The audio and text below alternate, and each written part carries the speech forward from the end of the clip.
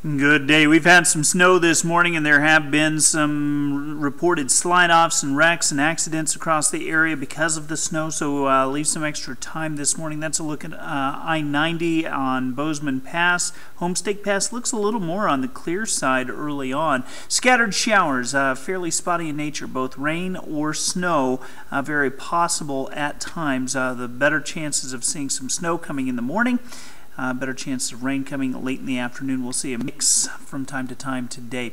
Main threats for us early on will be slick conditions. Temperatures have been cold enough that we'll probably see some ice. We've had some fresh snow.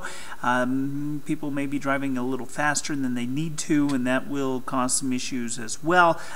Pretty easy to lose control with some of the snow showers that we've had early on in the morning in southwest Montana.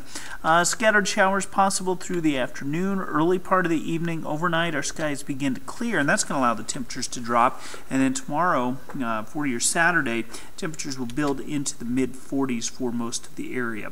Look for scattered showers. Leave some extra time as you're traveling today. That chill is going to linger with the north to northwest wind, about 5 to 10 miles an hour. Again, snow showers should taper off into the evening. And we're probably not looking at a lot of accumulation. I still want to emphasize, leave some extra time as you're traveling and watch those bridges and overpasses, especially for some of the slick conditions.